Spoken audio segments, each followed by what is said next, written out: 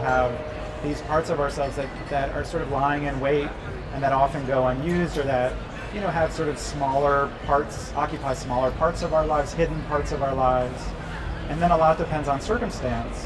What happens, who we meet, what we come across, accidents, to see what sort of what connects with or activates certain parts of ourselves. And you know, inside of each of us, I think there are many possible lives. And you know, how different would my life be if I hadn't had this accident? There's really no way to know. I think a lot of things I think I would probably still be a writer. I think I would have gone to someplace remote at some point, but would I have lived for 2 years in the woods? Probably not. I just wanted to welcome you all to the second installment of our Get Lit After Work series that we're doing at Faneuil Hall Marketplace. And I'm very pleased that our second installment brings Howard Axelrod, who has been a long-time instructor at Grove Street and at Emerson, and a long-time Boston resident. I'm going to start by reading the prologue, which is just to give you a sense of where I was in Vermont, what the house was like, and hopefully that will orient you in the story and then also disorient you somewhat. The house wasn't something you stumbled upon by accident. It wasn't something you passed going anywhere else.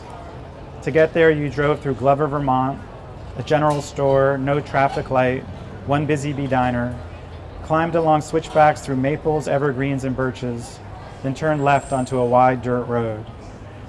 You passed the barn and blue silo of the Moreland Dairy Farm, snaked past a few scattered houses and trailers, then followed deeper into the woods, the maples tapped, tubed, and strung together like prisoners on a chain gang, as it was early March now, sugar season.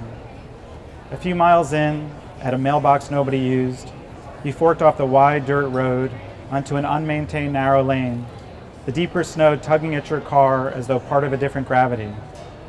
You slipped through a tunnel of overhanging trees, came to an empty field bordered by tall pines, then passed an uninhabited house, its siding job left unfinished, then followed as the road dwindled into what seemed only the ghost of a road. No car tracks but your own, the twin trail in the snow behind you, like a vestige of the two ruts in summer, when the weeds between them would grow taller than your hood. A small meadow opened on your left, 3 gnarled apple trees glimmering in the sunlight like chandeliers, and beyond the meadow was the beginning again of forest, with little promise of a house at all. From there, just inside the buried fence posts, you walked, and at the bottom of the steep grade, with its sky blue paint flaking, its lines badly canted, sat the 2-story house, like a sunken ship. Not much from the outside world found me there. In the year and a half since I moved in, there had never been a knock on the door. I had no television, no computer, no cell phone. There was a landline which rang maybe twice a month, so a wrong number was an event. As for other news, the yellowing issues of the Newport Chronicle, stacked in the corner by the wood stove, reported on beaver problems, church suppers, DWI charges, and missing dogs, but all from years past. Sometimes, kindling the fire's embers at dawn, I'd find myself wondering about a handsome spotted pointer or the cutest darn black mutt you ever saw. But then I'd notice the newspaper's date. Those dogs had lighted out for their canine dreams 2 summers earlier, long before the snows. The only news that didn't reach me with a kind of ghostliness came through the house's windows or from my daily walks up into the woods. Clouds wrestling on a blustery afternoon, sunlight opening through the birches as though from behind a curtain, slow flurries descending towards dusk. And about once a week, if the roads were clear, I'd make the drive down into the town of Barton for groceries at the C&C, then up the curving road to the Lake Parker General Store. West Glover's tiny post office hid at the back of the store, as though it had once been the town's tiny bank. The young woman behind the counter was no more than 18, lovely and bovine in her slowness. She would walk the dirt-worn floorboards very deliberately, past the cooler full of milk, past the 6-packs of beer, past the canned goods, then enter the post office and check the box for general delivery. Not wanting to make her any more self-conscious, or myself any more aware of what it would mean to be alone with a woman again, I'd wait up at the counter. When she returned, she'd blush like something blooming in one of those time-lapse nature movies. the red rising up her neck, then her cheek, the blush all the more vivid when there was no mail for me. Maybe this was because I looked something like a wild animal, shaggy beard, eyes too intense. Or maybe it was just because my voice had gone unused since my last trip to the store, and when I thanked her, too much feeling was stored up inside it. Even to me, my words seemed to come from far away, as though they required travel time, like light from a distant star. So on that moonless March night, when 3 raps came at the mudroom door, surprise wasn't the word for my response. Each rap sounded alarmingly inside the house, hardening the posts and beams into place. A current ran through my body, a rattling physical charge. The blue candle guttered on the table. It seemed I was underwater and something was bobbing on the surface far above me. In the darkened windows to the woods, the reflection of my dinner flickered soft and shadowy, more the idea of a dinner than anything solid. And my image flickered just the same. On my weekly trip to the C&C, I was prepared, knowing I would be seen. Reflections, however glancing, would be cast back at me from the checkout girl snapping her gum, hippie, from the bulky matrons trundling their carts, drifter. Reflections bearable because they seemed so obviously wrong. But the thought of someone there, as close as the mudroom door, was like a mirror flashed close to my face. A man alone, a barely furnished room, a candle on the table. It seemed like an ancient interrogation, but with no visible interrogator. The downstairs bathroom did have a mirror, but I never confronted it, not brushing my teeth, not washing my face, not stepping out of the shower. Not because I minded my face itself or even my blind right eye, which had developed a pearly green cataract since my accident, but because the gaunt 25-year-old man in the mirror was no one I recognized. A figure was there, a physical presence, but he followed me only at a distance.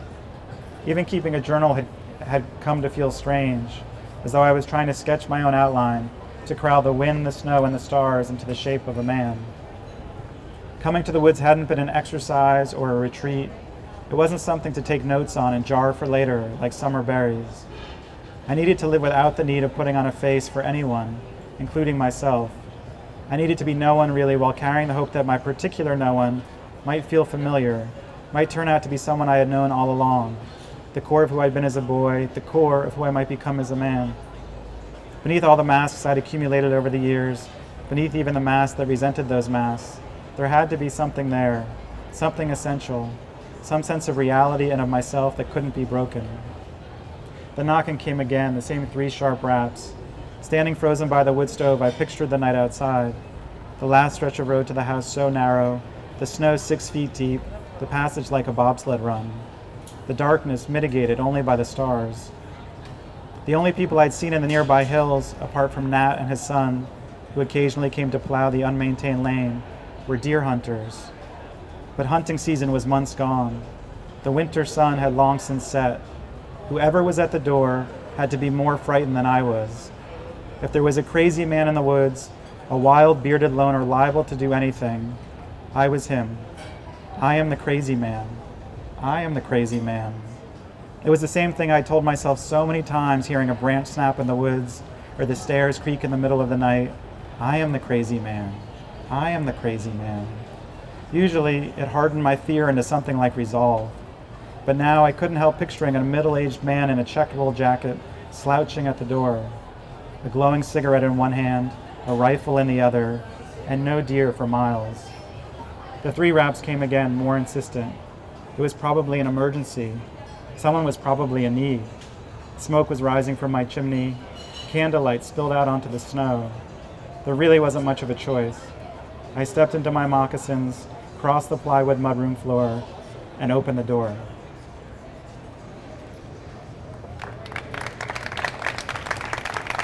So thank you. So I realized as I was reading that.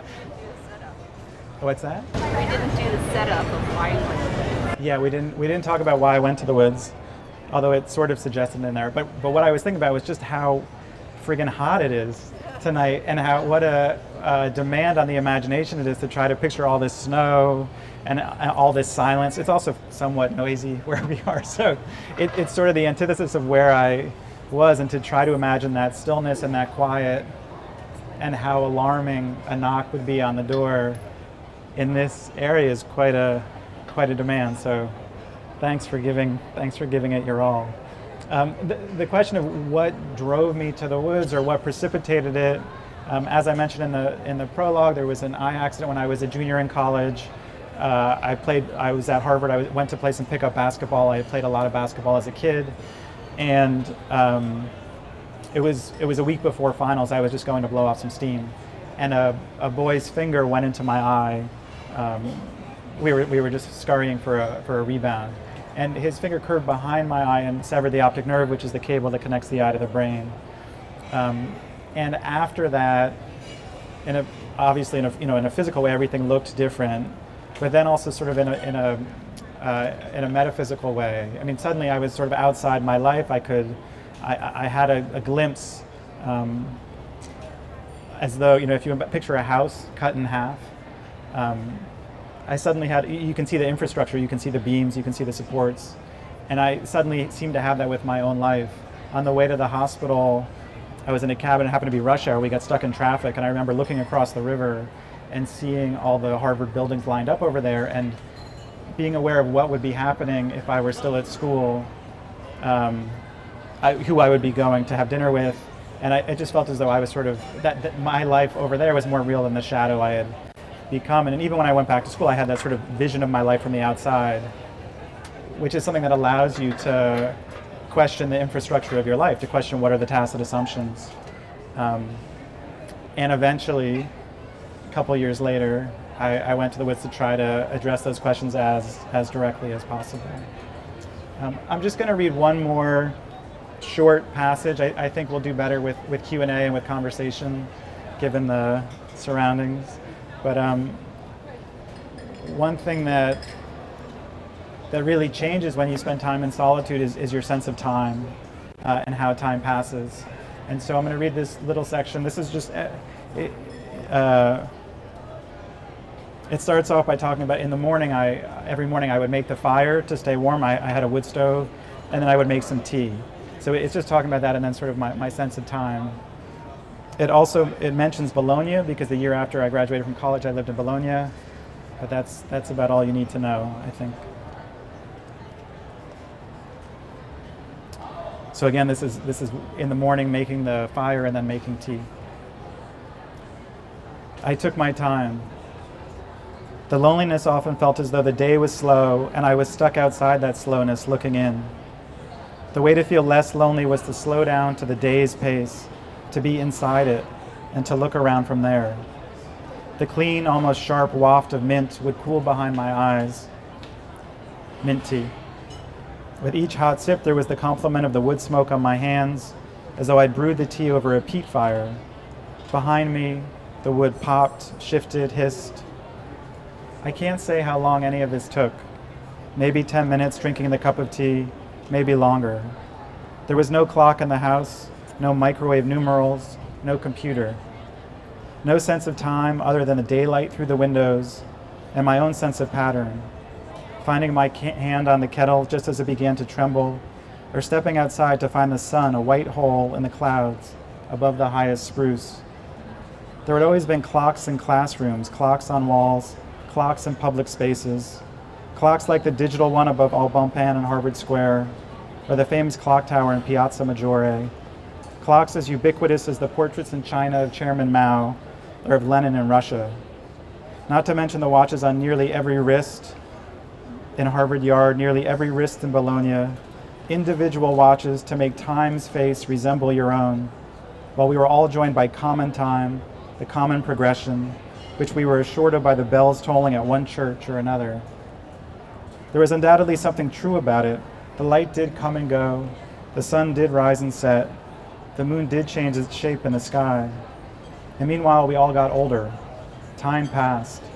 I'd never given it much thought, but now it seemed bizarre that we'd managed to shrink something so profoundly primal and complex, something so near and so far, into little circular frames with numbers up to 12. It was like we had domesticated the planetary motions, housed them in convenient cages, harnessed them as farm animals to help with our daily work. We needed them for lunch meetings. We needed them for parking meters. Every night, we slipped the turning of the earth from our wrists. The few stars in Boston, I realize now, have been like few stars in Boston, I realize now, have been like worn out horses back in their stalls. Their quiet snuffling in the dark, their unassuming beauty, so much greater than the use to which they've been put. But here the stars ran wild. With the overwhelming profusion of them, with the visible sweep of the Milky Way, it seemed there were more stars than sky. Time was everywhere. Not minutes and hours, not days and weeks, but seasons, centuries, millennia. Time was so much bigger in wild places, and feeling them reunited, time and space, I felt returned to some natural element, like a fish returned to water.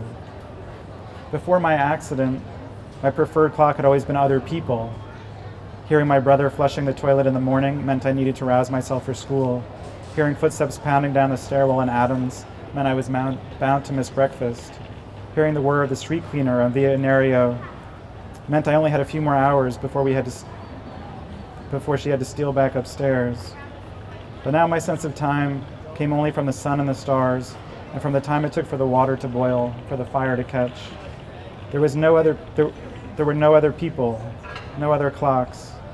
Maybe this was what pushed my morning towards feeling like a ritual, towards the sense that kindling the fire, making the tea, and even walking outside weren't just morning activities, but a way of participating in something larger, some community not of people, but of the natural world, a community that might help me find my own resemblance to time, my own rhythm as a part of its rhythm, an orientation beyond a face or a name.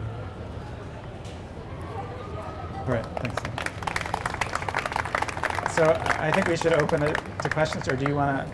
Yeah, well, you write very beautifully about your senses becoming attuned to sound, to slowness, in a way that you would never be able to afford to have your senses that attuned in an environment like this.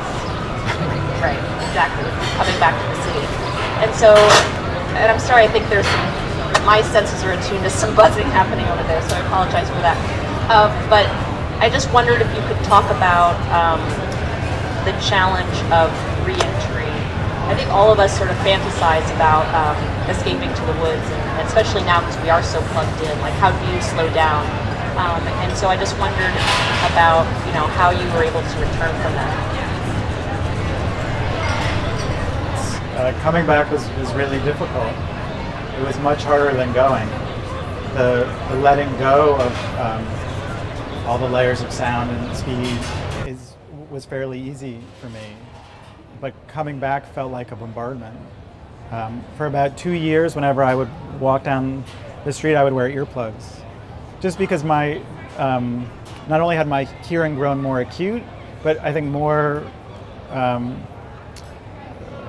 pertinent is that I lost the filters on my senses. So when you're walking down the street, or now, when you're sitting here, if you're able to block out all the sounds around us and focus on what's happening just here, and I lost that ability because when you're in the woods, you want to hear everything there is to hear. You want to see everything there is to see. If there's a sound in the woods, it means something might be coming towards you.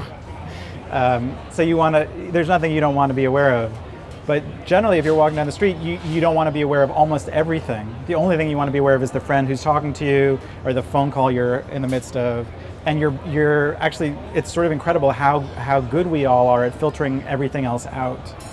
I completely lost that ability, not that I was probably ever great at it, but I certainly lost that ability. So when I came back, just dealing with public spaces was really hard. I just wanted to ask, how, after you returned, and even still today, how important it is for you to get away, if you do go back to the woods frequently, or how you find pockets of quiet among, living in the city. It's still important. I mean, it's still a way for me to recharge, which is obviously a technological metaphor. A way to feel strong again. Just on the subway ride in, I was reading some poems by Seamus Heaney, and he has one where he talks about Antaeus, and the myth of Antaeus is that his powers come from him being connected to the earth, and as soon as he's ripped up out of the earth, he loses all his powers. And I think Heaney wrote it because for him that's how he felt as a poet that his poetry, I mean, if you're familiar with his poetry, it's obviously very connected to the physical world, and I feel something akin to that. That if I don't return every so often, I feel like I'm losing. Like the city in some ways is kryptonite, and I'm losing whatever powers I have. So, but on the other hand, there are ways, I think, to build some silence around you. And so every morning I go for a walk, and I don't live downtown, but I still live more or less in the city. But I make sure on my walk to just pay attention the way I tried to pay attention when I was in the woods. And that kind of slowness, that kind of clearing out of the mind, and just sort of trying to be as sort of the slowest thing that's happening, so you're able to see everything else that's happening around you, is a way of generating a certain kind of stillness or silence around you. And by sort of, it's easy to forget how variable our attention is. And if you become practiced at sort of changing your own attention and making it larger and sort of slower, in the way an athlete's attention has to become slower when things are moving really fast, if you're able to do that sort of in your daily life, it's a way of building sort of more space around you or more stillness around you. And so that works too, but only so long, and then I have to get back to the woods. How did you decide to use your experience to write a memoir as opposed to, say, fiction?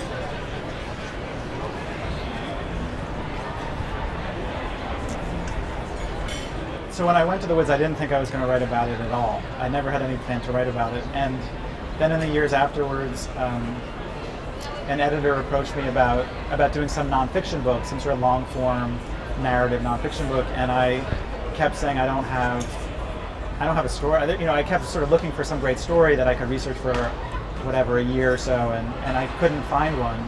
And part of it was my worry that I would superimpose my story onto whatever story I was going to tell. And then I met with this editor, and I said, "Oh, I did live kind of a strange life. I lived in the woods for 2 years," and his eyes kind of bugged out. And he said, you could try to do it as a novel or as a memoir, but the thing is, for a novel, you need some action, and there's really very, very little action, and the tension is so interior. It's a book of searching, and there is a lot of tension, but it's really interior.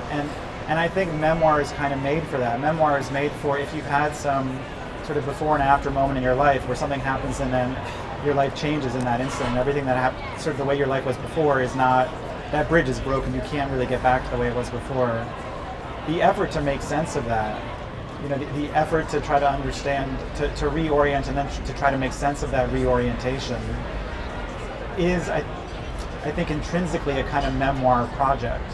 Had I wanted to have, a wrestling match with a bear and have my arm chewed off and get into some gunfights with some local hunters, and maybe that would have worked for a really bad novel. But what I was up to, I wasn't much of a memoir reader, actually, in part because the memoir boom had happened not that long before I went to the woods, or sort of around that time, and there were a lot of crappy memoirs. But the more I read and the more I thought about my own story, it really was sort of ready-made for that genre, to try to make meaning. I think so often that's what pulls us towards memoirs, is that the effort to make meaning of your own life, and especially the harder parts, or the less communicable parts of your own life. And that sometimes works in a novel, but often requires a lot more shooting and tension, and sort of physical outward tension. So that's why I did it as a memoir. Can you talk a little bit about technology and how that has sort of probably changed from the time that you were in the woods to when you came back, and talking about everything so fast, and that's a lot of things that are so fast for us. Yeah. I have to say, one of the things that impresses me about Howard as a writer is he's not on Twitter, and a lot of writers feel like they have to be. He also doesn't have a cell phone, so. I just got a flash. That scene, it's that Woody Allen movie where he's sitting at the dinner with Diane Keaton's character's family, and they see him with like a black hat and a long beard. And as you all were saying, that I suddenly, like, now I'm going to appear to you like an Amish, and I've got my long coat, and I parked my horses around the corner. So no, I don't have a cell phone. To answer Miriam's question, yeah, so I was in the woods 99 to 2001, and when I went, it was something like a quarter of the population had cell phones, but when I came back, more than half did. So I felt like Rip Van Winkle. I mean, I came back and things had changed. It felt like I've been gone 2 years, but it really felt like 20, because things had changed so much. Suddenly people are talking into their hands as they walk down the street, and people are yelling, but there's no one there for them to be yelling at, and maybe that wasn't so different. But there were lots of things that had changed. Also, not long after I came back was 9/11, and so now there are news flashes everywhere. Anxiety is really high for and very justified reasons, and the crawl at the bottom of like in CNN or cable news. Before then, that had only been used for weather alerts or for flashing news, but after 9/11 was when that became permanent, and so suddenly the visual rhetoric was louder. There was just more. I mean, and now of course we're really aware of that kind of thing with the election season. But right around that is when things got louder, faster. People were sort of accessible everywhere, and I think our sense of public and private was changing for sure, because every public space was no longer really a public space because it was also a private space, and private spaces were no longer really private because you were also always accessible, so it was also really public. So that was kind of eroding at that time, and I think our sense of time was changing, because for instance, if you have a routine every morning, like I do with whatever your routine is, you go, you get a cup of coffee, or if you're doing that, but you're also always on your phone, or you're always sort of available, you're stuck in a kind of timelessness. You're not even in the sort of the time of your routine, which connects you to all the other mornings you went and got your coffee, and all the mornings in the future. There's something routine gets a bad rap. There's something really comforting about having that same thing you do, because it connects you to all the other times you did that thing. But if you're always on your phone and you're sort of stuck in this timeless, placeless frame of reference, then you lose even that. So yeah, it was doubly hard for me to come back, or maybe exponentially hard for me to come back when I did, because things really were changing. So the implication is, and I think whoever has not read it, the implication is sort of that you went to the woods because you had this eye injury. And I've read the book, and I've talked about it, and I know that's not to be the case. And so I kind of wonder whether not everybody in the world could do that. There's no question about that. So there's something in your DNA in particular that, some people go in the woods and panic in 2 seconds and run away because they just can't deal with it. But you have something in your DNA that allows you to have that solitude and enjoy it and slow your life down. But I'm kind of wondering whether you think, even without the eye accident, you would have ended up in the woods at some point, because that was just sort of the way that you finally came to understand yourself.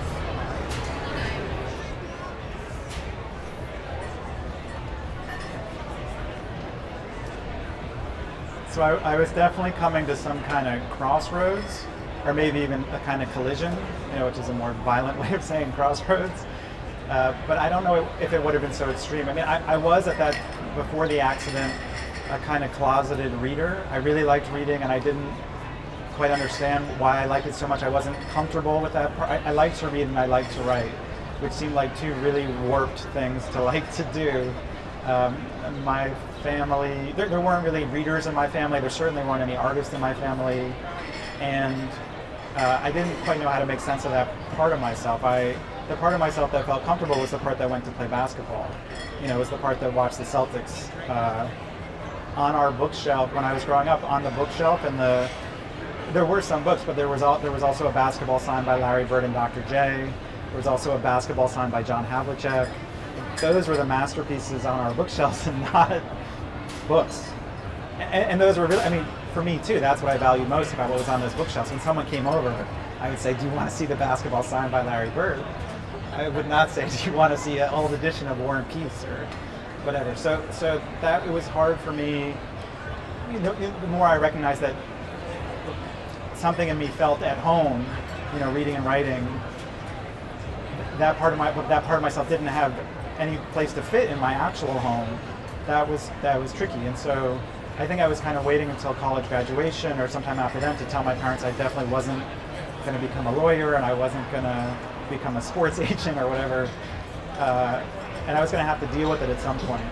So it's not as though the accident created a new me, like some part of me that hadn't existed before, but it is as though it catalyzed or opened up a part of myself that I hadn't quite known how to open up myself. I mean, I think we all have that. I think we all have these parts of ourselves that are sort of lying in wait and that often go unused, or that have sort of smaller parts, occupy smaller parts of our lives, hidden parts of our lives. And then a lot depends on circumstance. What happens, who we meet, what we come across, accidents, to see what sort of what connects with or activates certain parts of ourselves. And inside of each of us, I think there are many possible lives. And how different would my life be if I hadn't had this accident? There's really no way to know. I think a lot of things I think I would probably still be a writer. I think I would have gone to someplace remote at some point, but would I have lived for 2 years in the woods? Probably not. At one point, you said before that you didn't think you were going to write, you hadn't intended to write about this experience. When did that change for you? And how did you decide on a structure for the book?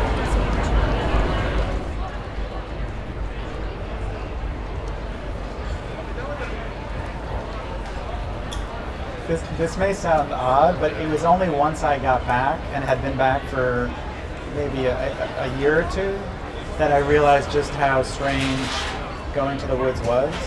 I mean, when I went, it felt pretty natural to me. It seemed just like the obvious choice. Of course, that's what you do. And then when I came back, it became clear that was a very strange thing to have done. And not only did I not know how to explain it to other people, but I realized I didn't really know how to explain it to myself. I mean, I didn't know how to make meaning of it. I didn't know how to fit it into the rest of my life. And I remember reading, I think it was the poet Czesław Miłosz, who said that dignity is the ability to carry your past comfortably. And I wanted to be able to do that. I wanted to be able to do it in a way that it didn't feel like this sort of break in my life, or this thing that didn't have to do with the rest of my life. And so, I mean, part of it was being asked by that editor to do it, sort of seeing his interest, but I think part of it was recognizing that and this is was sort of a strange thought, but I realized, like, if I ever have kids, how am I going to explain this to them? Because it's just such a bizarre thing, and I realized that in some way that was a projection of myself, and how will I explain this to myself in the future? And I thought, oh, this is really important. I really do need to understand what I was doing and have a way of making sense of it, so then it could enrich the rest of my life. Because otherwise, it's just sort of a side door, a commercial or something. And I really wanted it to be more of a foundation for everything going forward, and also have a way of understanding how it connected with everything that had come before. And then you said, how did I figure out how to structure it? With great pain. I mean, that was really hard. That was really hard because I was under the misapprehension that if I just wrote it cleanly and had nice sentences and the nice paragraphs, that would make for a nice story, and it doesn't work that way. So it took a while, and a writer friend helped me out. We started talking about different scenes and how we might interlace the story of being in the woods with the eye accident, and then also the love story part, how we might use that too. And I'm moving soon, so I've been packing up my apartment, and I came across one of the note cards I had used for one of the scenes, and so I laid out the whole book on note cards for every single scene, and had little stickers for whether it was part of the eye accident story, or part of the Italy story, or part of the wood story. Blue, red, and yellow. And I, out of one of my books, found this index card that had the blue sticker on it, and it said, actually it used the real name for the woodman, but it said, he says, are you going to stay? And then, yeah, you're going to be here. It's the scene at the end of chapter 1, I think. And there it was on the note card, and it was so weird to think that I actually, of course it makes perfect sense, but that I have the whole book in note cards. And it's like this little puzzle that I had to figure out how to put together. And when I just did the note cards, they just looked like no cards with stickers, and I thought, oh crap, I don't know if this is, but now looking back, it looks like, oh, all you have to do is add some water and poof, you get, instant book. It's a pretty simple question, so if your answer is no, don't feel obligated to say anything else, but did you ever feel like you were losing it could just be yes.